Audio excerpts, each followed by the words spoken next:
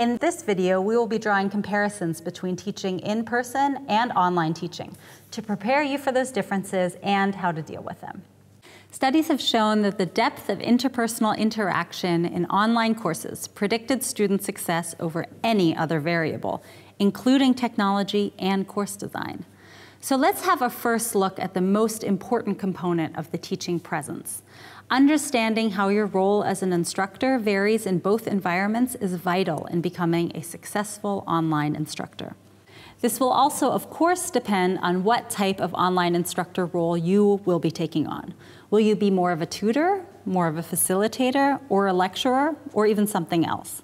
If you know what role you will be taking on, try to keep its specific nature in mind and focus on what's most useful for you and your students.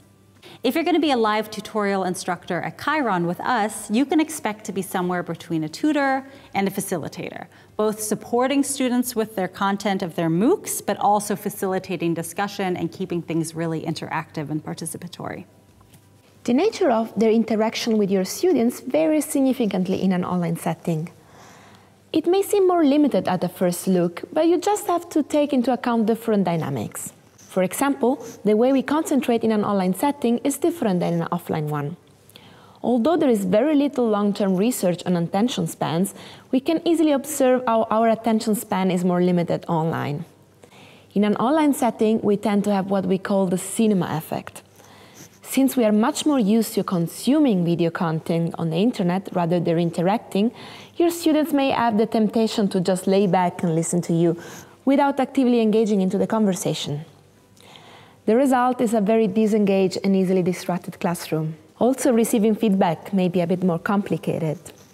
In a regular class, you receive clues from the facial expression of the students, but in an online setting, this becomes more difficult, even if a video chat is involved. You need to become more attentive and train yourself to be receptive to the feedback of the students. Speaking of which, why don't you leave us a comment to let us know how you're feeling about this unit so far? If you're learning something, if you feel engaged, if we should change something, that would be great. Talking about the difference between online learning and offline learning, time management makes a big difference as well. Online courses will provide you with much more flexibility for yourself and for your students, but will also increase the time management responsibility for both the learner and the instructor. Be aware of that because you need to balance out this freedom with some structure to help your students manage their time.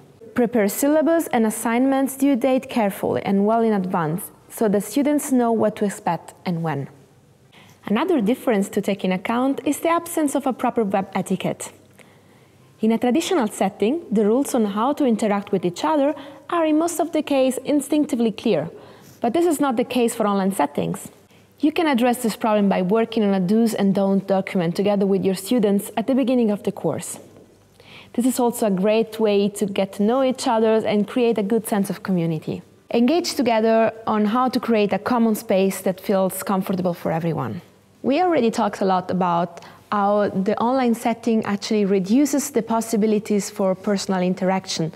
But this is just half of the story. Actually, the online setting can also be surprisingly intimate. And one of the biggest advantages of online learning is the chance for your students to personalize their learning path, picking the educational offers that they need most, and skipping or moving faster with the content they already feel comfortable with. Even if this will probably happen autonomously, you can guide your students into this process if the size of your online classroom allows you to do so. But most importantly, don't forget that you will have the chance to address students' feelings and needs personally, reaching out to them via email or other private communication channels. This is very important for the emotional connection that we talked about before.